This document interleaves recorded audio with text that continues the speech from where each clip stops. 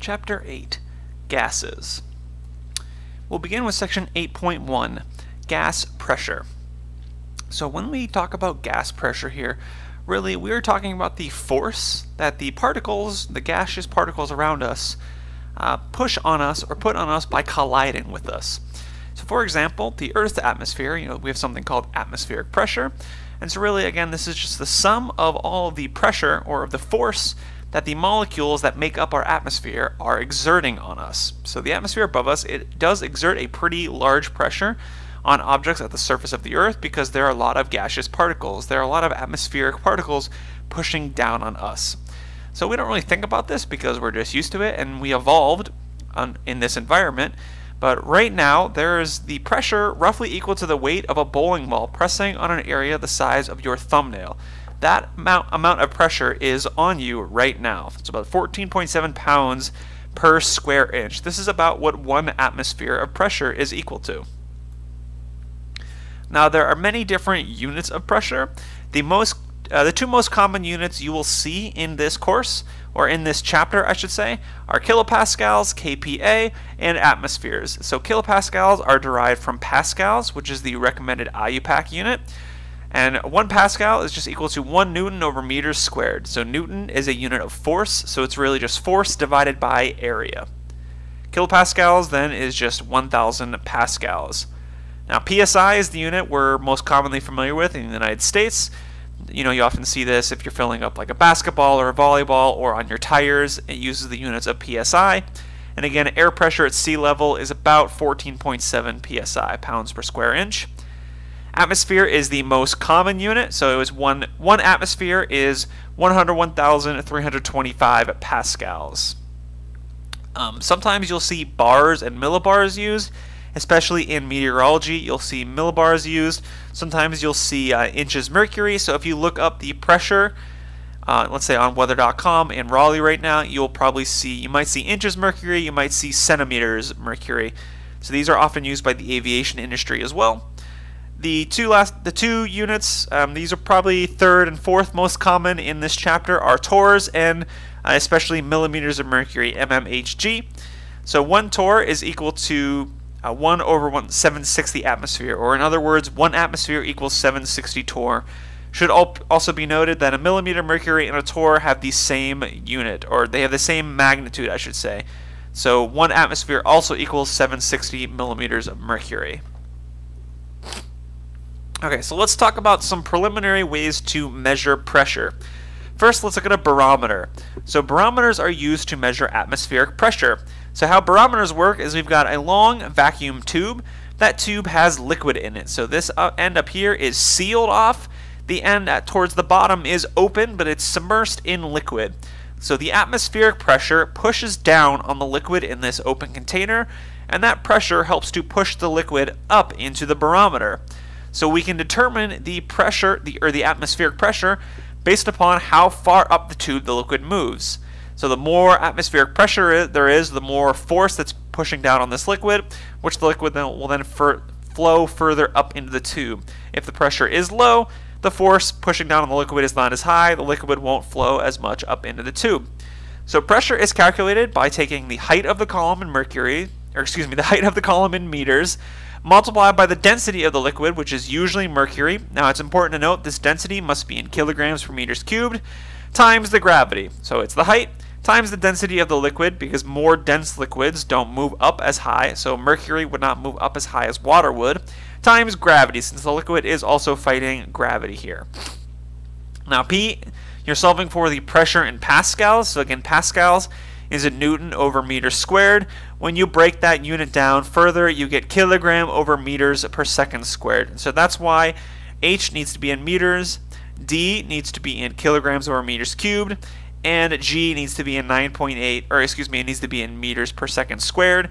That way these units cancel out to give you kilogram over meter second squared, which is a Pascal. So let's look at a quick example problem. This problem states, show the calculations supporting the claim that atmospheric pressure near sea level corresponds to the pressure exerted by a column of mercury that is about 760 millimeters high. The density of mercury is 13.6 grams per centimeters cubed. Okay, So first thing I want to do is I want to convert that height. I want to convert that height from millimeters to meters. So 760 millimeters. I'm going to convert that to meters using this conversion factor. And I get 0.760 meters. Second thing I need to do here is convert the density. Remember that if you're using this formula, the density needs to be in kilograms per meters cubed. So I'm going to take 13.6 grams per centimeters cubed. First, I'm going to convert to kilograms using this conversion factor. Then I'm going to convert it from centimeters cubed to meters cubed using this conversion factor. Now it's important to remember here that you need to cube the conversion factor. So the unit and the numbers here need to be cubed. If you do not cube the number and the unit, you will end up getting the wrong answer. So when you calculate and solve for this, you get 13,600 kilograms per meters cubed. Okay. Now we can plug this into our pressure equation. So the height in meters times the density in kilograms per meters cubed times the gravitational constant in meters per second squared, and you get 101,292.8 kilopascals, which if you go back to our pressure slide, that is almost exactly 1 atmosphere. It's 101,325 pascals to an atmosphere. So this, I would say, generally supports the claim that atmospheric pressure near sea level corresponds to the pressure exerted by column Mercury about 760 millimeters high. So this is very close to sea level. The pressure at sea level is 1 atmosphere. Okay, let's have you try a knowledge check question. What pressure is exerted by a 75 meter high column of water? So the height, 75 meters, the density of water is 1.00 grams per centimeters cubed, and you can just use 9.8 meters per second squared for the gravitational constant. So go ahead and calculate this. And you notice here some of the answers are in atmosphere, some are in Pascal. So pay attention. If your answer in pascals does not match this number, then you're going to need to convert to atmospheres using this conversion factor right here. So give this one a try. Okay, and the correct answer here is B, 7.26 atmospheres. Alright, last thing in this section, we're going to talk about manometers. So manometers are another way to measure the pressure of gas. Now specifically, they're used to measure the pressure of gas that is trapped inside a container. They can be open-end or closed-end. I'm going to focus on the open-end manometers. Now here, you need to pay attention to how you need to find H here and which equation to use. Now I don't want you to focus too much on these variables because when in these type of problems, you are not actually going to be tasked with solving for this here. We're going to show you how you find it directly. So what you need to focus on is whether or not you need to add the height or you need to subtract the height from the atmospheric pressure. So let's break down what's going on here. So I want to focus on these two images. So we've got the gas here trapped in the container, and these gray line you see right here, this is mercury. So you've got the gas in the container, then you've got some liquid mercury, and then it's open to the atmosphere. So there's sort of a battle going on here. You've got the pressure inside, or the pressure of the gas inside the container. This gas is trying to escape. So it's trying to push the mercury, it's trying to push on the mercury and push its way out and escape the container. The atmosphere is trying to get into the container. So those molecules are trying to go through that open end and push against the mercury and get into the container. So you've got two sides pushing on each other. You've got the gas trying to push out and the atmosphere trying to push in. So typically these manometers, they have a line on them right here. And this line is the 1 atmosphere line. So if the mercury level is right at this line, it means that the gas inside the container has a pressure of exactly 1 atmosphere, or it has the exact same pressure as the atmospheric pressure. That is sort of the equilibrium line. Again, kind of like a game of tug of war, except the two sides are pushing on each other instead. So if the mercury level is right at this line, it means the pressure of the gas inside the container and the pressure of the atmosphere are exactly equal to one another. So if that mercury level is above that line, it means the gas inside is winning. It's pushed the mercury above that line, which means the pressure of the gas inside the container is greater than the pressure of the atmosphere. So you would add whatever this height value is.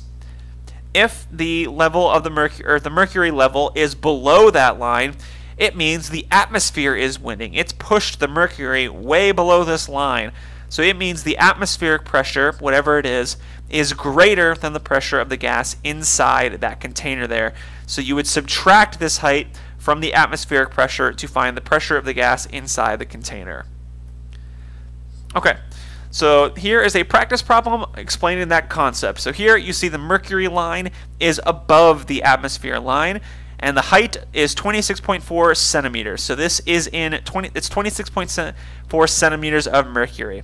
So use the logic I talked about on the previous slide and give this practice problem a try. See if you can solve for A. Once you solve for A using this diagram, then you just need to convert from millimeters mercury to atmospheres, and then from atmospheres to kilopascals. So pause the video, give this one a try, and once you have done so, you should find the answers here. So the answer to A is 1024 millimeters of mercury. So since this is above the line, that means the pressure of the gas inside the container is greater than the atmospheric pressure. So I need to add this. So if I assume my atmospheric pressure is 760 millimeters of mercury, I take 760 millimeters of mercury plus 264 millimeters mercury. So I get 1024 millimeters mercury, and then you just convert that to atmospheres and then to kilopascals. Okay, so next, oh, I'm sorry, I think this is a typo. This should be, I believe this should be 360 kilopascals. Let me double check that answer and I will fix it on the PowerPoint slides. But I don't believe this answer is correct. Let me double check that. By the time you are seeing this video and you see the PowerPoint slides, this answer here should be fixed. But these two are good. Okay, so that is the end of section 8.1. I'll see you in the next video for section 8.2 when we learn about a couple different gas laws.